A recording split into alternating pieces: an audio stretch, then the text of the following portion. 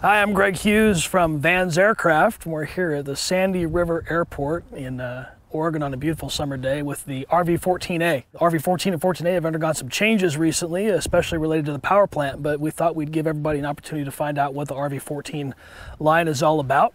Tell you a little bit about the airplane and then also tell you about some of the changes that we've done from a performance perspective. The idea here was we wanted to have an airplane that would be quick and easy to build. So it uses all the most modern technology, the most modern plans, the most modern final sized match hole parts, and it goes together really, really quickly. We have people that have finished RV-14s and 14As in less than a year, and that's pretty amazing. But having that level of fit and finish on the kit is what allows that to happen. So I kind of think of the RV-14 as, and the 14A as the, if we're talking about the Escalade or the Camaro or the Mustang, then this is kind of like the F-150 Raptor, right? I mean, this is like, it's a truck, but it's a sports car, but it's a truck, but it's a sports car, really a muscle car. And with some of the new changes, it's really beefed up and the performance is just really, really amazing. One of the key benefits of the 14 is that it's a fully aerobatic plus 6-3G airplane, like the 7 and the 6 before it. But what it does, though, is it allows a lot more room between your shoulders, shoulder to the side of the cockpit.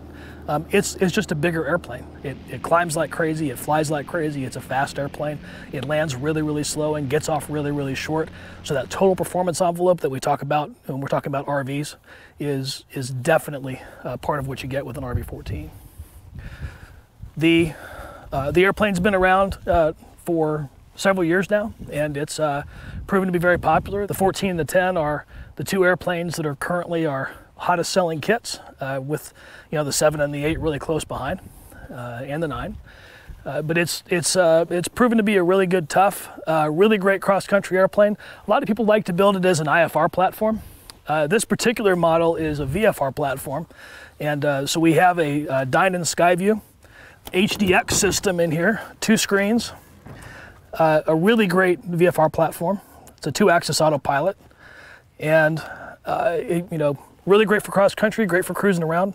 The cabin is significantly wider, longer, and the rails on the side relative to the RV-7, all of this relative to the RV-7, are lower. This is available as a tip-up canopy, but not available as a slider, right? And the reason for that has to do with the way the rails are designed. It has to do with a lot of the different decisions that went into the buildability and the specific design of the fuselage and how it goes together. But it's a very comfortable, very roomy airplane with a great big baggage compartment in it. Really great useful load and just fast. You want to get in and out of short strips. This airplane definitely gets in and out of short strips. And it's a fun airplane to fly. You want to do loops and rolls? Do loops and rolls. But the big news today about this airplane is some of the changes that we introduced recently, so we'll go around to the front and we can talk about that. This one has the new Lycoming IO-390-EXP119 engine, which is a 215 minimum horsepower engine. It really actually dyno's a little bit higher than that, but the base guarantee is 215.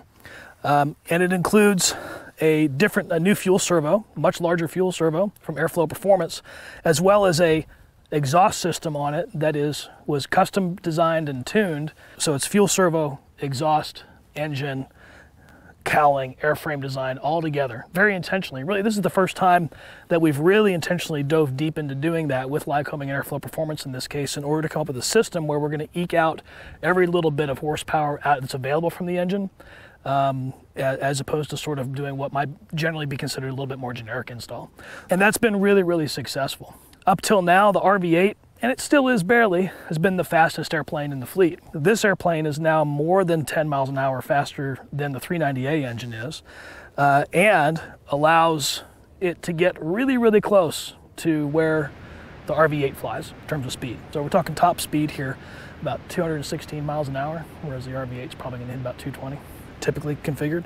From the outside, there's a couple changes that you can see. The main one that's visible that you can see is that it has these bumps down here now. So instead of having a center exit ramp with a square on it, these bumps here are where the exhaust is actually riding.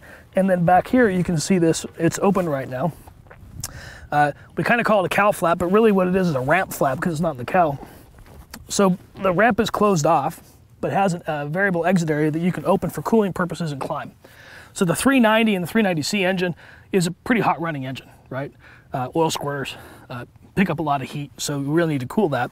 So one of the changes that we made was with this tuned exhaust was that we changed the cowling exit area and we're able to add the ramp. Another change that we made that's under the hood that you can't see is that we actually increased the oil cooler baffle duct to oil cooler assembly. It's the same oil cooler, but we've gone from a 4-inch scat tube to a 5-inch tube and opening in the rear baffle. We are now pushing as much air through that cooler as it is capable of allowing through the cooler. So we've maximized that airflow through the cooler. Not only are we making more power with this engine and more horsepower and taking advantage of it by tuning the exhaust and whatnot to be able to get all that horsepower out of it, it's also a lighter engine, right?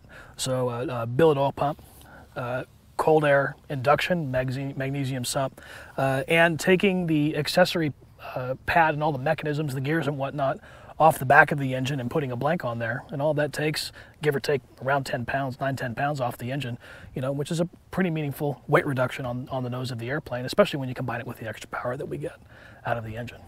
The airplane, configured with the new engine, takes off faster, takes off shorter, climbs faster, up to a couple few hundred feet per minute more. When we've been flying it the last couple of days, we're seeing climb rates that are, pushing 2,000 feet per minute with a couple people and a lot of fuel in the airplane, and that's pretty impressive on a hot day.